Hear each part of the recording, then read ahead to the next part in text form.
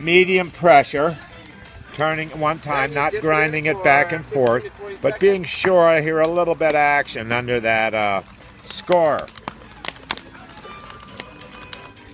Little bit of pressure into my body to be sure everything's tight and even. Then you dip it in for 15 to 20 seconds.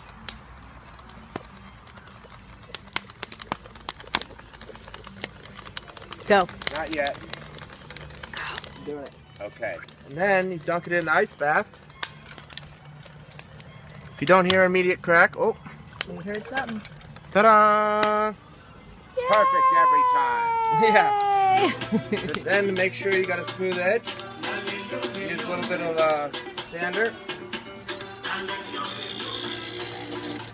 Nice even pressure. Come back in. Have the bottle all cut. You get the soldering metal tapey stuff. You peel it off, comme ça, and you put it around the edge of the bottle. It definitely cuts down on the sharpness, and also it makes it, you know, it makes it a little ornamental. And how do you get the bottle to stay up? Oh, the bottle stays up because you put something that's bigger than the actual opening of the bottle in there so that it won't pass through. And then comes the fun part. You just take some wire, make some designs.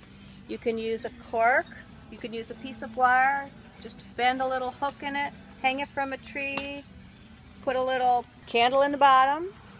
And it can be a fake candle like this one that's less messy. Yeah, baby. Now we got it. Check this out, folks. Well, damn, it went out again. You can see the same thing here with all of these. My wife designed this, and I just think she's just done a bang-up job. Whoops. Sure has. Doing this with African Soukous music. I didn't know that.